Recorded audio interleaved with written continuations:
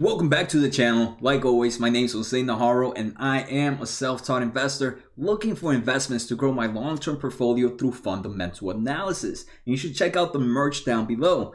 I am very excited about today's episode. Today we are going to take a look at 7 cloud stocks right now. We're going to do a quick analysis, look at their price performance, look at the future growth, look at their gross margins, and see if there's any right now that might be a hidden gem at the moment or ones that might need a little closer to look at. And out of this 7, there's a few actually that are very, in my opinion, heavily overpriced at the moment. But there is one that I feel is looking really right now. So I hope you guys enjoyed the episode. But before we start, let's make sure to smash that like button. It helps so much with the YouTube algorithm. And on the description and the pinned comment, you should see a link to my Discord channel, which is free to anybody that wants to join. And you should also see a link to Webull. If you sign up and deposit $100 there, we both get a free stock. I think they're doing a special right now where we might get 2 free stocks at the moment. So like I mentioned, today we're going to take a look at 7 companies, and the first one we're going to look at is CrowdStrike. This is ticker CRWD. Right now, after hours, is sitting at $159.11 when doing this video, and it is up 12% after reporting earnings. So CrowdStrike, pretty much I have it here, is a cybersecurity technology company based in California. It provides endpoint security, threat intelligence, and cyber attack response services. So right now, year to date, the company has returned about 187%, not counting the returns after hours. So it's probably closer to 200% returns. So congratulations to everybody that's long. Right now, it has a market cap of about $34.9 billion after this 12% gain, and it is at its all-time highs right now. So it is looking pretty good. So let's take a quick look at CrowdStrike. So remember, this is ticker CRWD. First thing, growth, exceptional growth, 26.7% on average annually for the next 3 to 5 years. This is a heavy growth. Another thing we're seeing is this company is already positive in cash flow from operations. So it makes money from its everyday activities. Next, earnings, unfortunately, is not profitable in GAAP earnings per share. Well, again, we saw that positive cash flow from operations, and we're also seeing that huge revenue growth. And let me say this, later on in this episode, I'm also going to talk about their gross margins, their price to sales valuations, to see if any of them are interesting right now based on valuation. The next company we're going to take a look at is Splunk. This is ticker SPLK. Right now, this one is down 16.47%, almost 17% after hours after reporting earnings. So Splunk Technology is a company that produces software for searching, monitoring, and analyzing machine-generated big data via a web-style interface. Year to date, after this drop, the company has returned about 13% to investors. So it's pretty much flatlined compared to pretty much the whole market right now. After hours, like I mentioned, it is down 16%. And the current market cap after this drop is about $27.75 billion. Next, let's take a look at its future growth. So future growth for SPLK is 21.0% on average annually for the next 3 to 5 years. We can see its revenue growth is strong, super strong as well, but it's not as strong as CrowdStrike. Another thing we're seeing is Splunk right now is not profitable in cash. It's not positive from cash flow from operations, and it is not profitable, and it is not expected to be profitable anytime soon. The third company we're going to take a look at is Zscaler. This is ticker ZS. Right now, year to date, it has returned about 210% to investors, and after hours is about another 10% up. Which means year to date, it's closer to 240% returns to investors. So again, congratulations. Market cap after this gain is about $21.7 billion.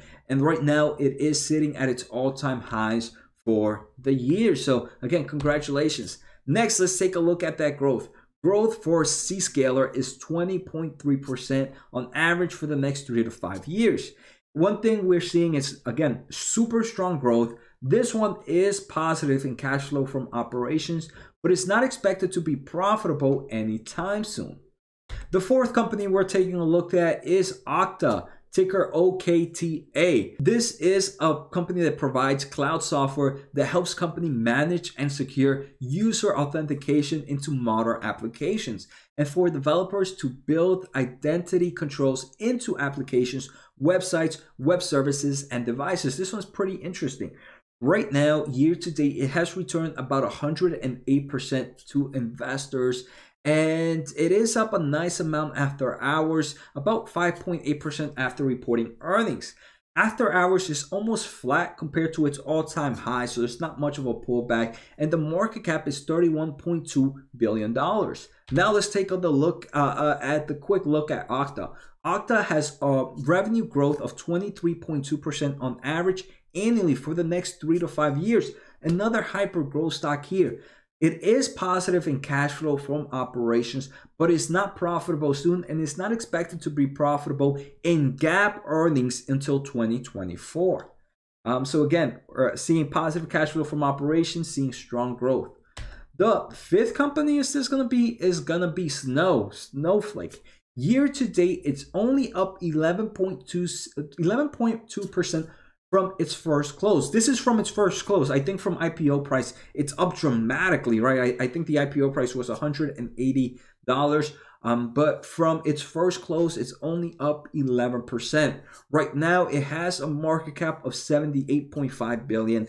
It is down 3.5% after hours after reporting earnings.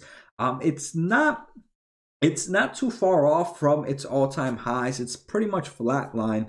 And Snowflake, for those that don't know, is a cloud-based data warehouse company. Let's take a look at the growth for Snow. So Snow right now is expected to grow its revenue 45.2% on average annually for the next 3 to 5 years. We can see this is the true growth stock compared to everything else. This is a massive, massive growth stock. We can see right now it is not positive in cash flow from operations, and unfortunately that's something I don't like to see.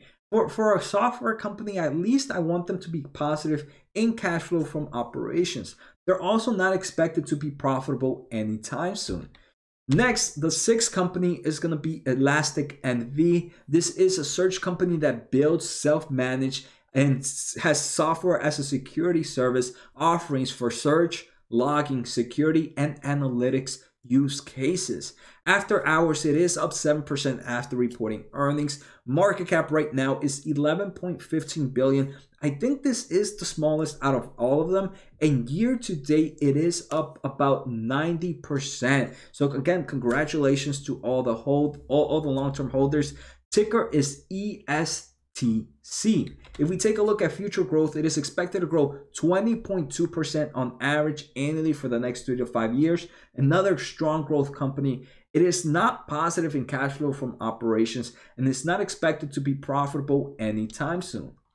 The final company we're going to take a look at, and after this, we're actually going to look at their gross margins, their price to sales margins, and their valuations to see which one is worth better. Or which one might have better future growth in the upcoming years. So the final company is one that's very popular right now, and that's Palantir Technologies, ticker PLTR. Right now it's sitting at $22.51. It was down 12%, 13% after hours. I think one big firm might have given them a new price rating of $20. So they did drop. Palantir Technology is a public American software company that specializes in big data analytics. Right now, they have a market cap of about $39.2 billion. After this drop, it's probably closer to $35 billion. Now let's take a look at that future growth. Future growth, and we can see the all-time highs for this company was almost $30. So it is down a nice amount from that all-time high. It's definitely pulled back a nice amount. Future growth, Palantir is expected to grow 25.2% on average annually for the next 3 to 5 years. It's barely positive from cash flow from operations, but it's almost there. For the upcoming years, it seems to kind of be in that flat line there, but it is not expected to be profitable anytime soon. Again, we're seeing high growth stocks right now, but either none of them, almost none of them, I don't think any of them were positive in cash flow from and positive in earnings. Some of them were positive in cash flow from operations. So next, let's take a look at their gross margins. But before we do that, guys, if you are a self-taught investor and want to continue to grow, make sure to join my Patreon. The link should be down below, where I am giving amazing value to those that want to continue to learn and become better investors. I have the self-taught investor package where I have my fundamental full courses. I have different items that I will be doing almost on a weekly basis to overall improve those that want to be self-taught investor. And again, this is perfect with the merch I have created, so make sure to check that out. Next, also make sure to check out my second channel, Jose Najarro Entrepreneur. If you want to have a free source and try to make money outside the market, that is the perfect channel. All right, here we're having the gross margins for each company. Here we can see on average, most of them are over 50, actually all of them are over 50%. Two of them are around that 80%, and that's going to be SPLK and Zscaler. Most of them are over 60%. The slowest is actually Snowflake, coming in at almost 55% gross margin. So it is the weakest out of all of them. And this is for their full year of 2019. This is for the full data of last year. It was the most recent data of a full year that all these companies had. But now let me do one better, guys. Let me show you guys this quick Excel sheet that I made that kind of shows you all these companies that we looked at. And we have the stock, we have their future growth, and actually ranked them as well. We also have their recent quarter growth. We see if they're positive in cash flow from operations. We have their gross margins and ranked, and then we have their price to sales ratio for the upcoming 2 years. So this is for the end of 2021. So it's their forward price to sales ratio. So the first thing we're seeing is recent future growth. The future growth, the one growing, that's expected to grow the fastest, is gonna be Snowflake. This one is expected to grow 45.2% on average for the next 3 to 5 years. The slowest is expected to be Elastic, which is ESTC ticker, and that one's expected to grow 20.2%. 20.2% is still actually a high growth company in my opinion.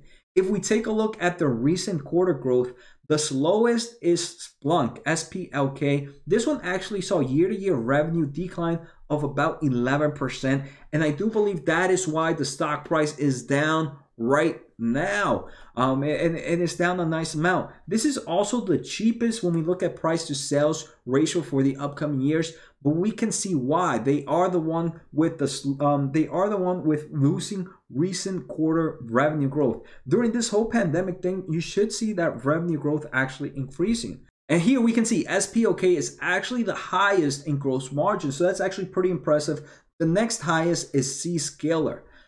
So next, let's take a look at price to sales ratio.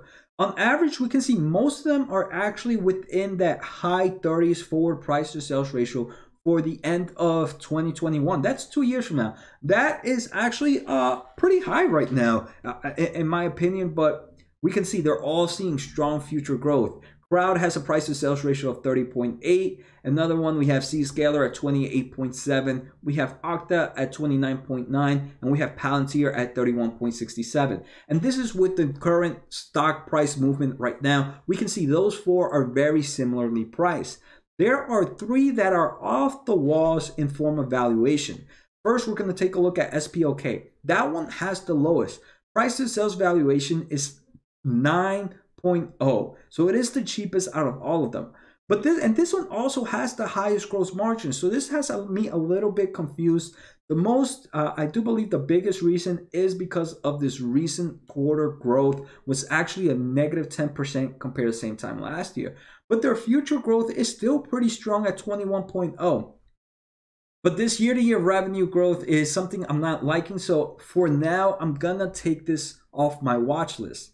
The other one that's super high right now is Snowflake. Snowflake, we can see revenue growth. It grew 118% this quarter compared to the same time last year. So very, very high growth. And it's also the one that's expected to continue to grow at fast levels compared to the rest of them. Their price to sales ratio is very high at 74.92, almost double most of them. But look, their revenue growth is also more than double compared to the other ones. So that kind of makes sense. The only thing is their gross margins is the lowest compared to all of them out. The one that really grabbed my attention was going to be this one, Elastic. This one has a price to sales ratio of 16.27, the second cheapest. But it has very high gross margins of 71.3. It also has strong recent quarter growth, 43.3% compared to the same time last year. And it also has strong future growth. If there's one I'm really going to keep an eye out, is going to be Elastic right now, ticker ESTC. For me, Snowflake might be a little bit too overvalued for my taste right now. SPLK is cheap, but due to that decline in revenue growth, there might be a reason for it. So I hope you guys enjoyed today's episode. Like always, make sure to hit the thumbs up. Make sure to subscribe. It helps so much with the YouTube channel. And don't forget to check out that Patreon service. Take care, guys. Have a good night and see you next time.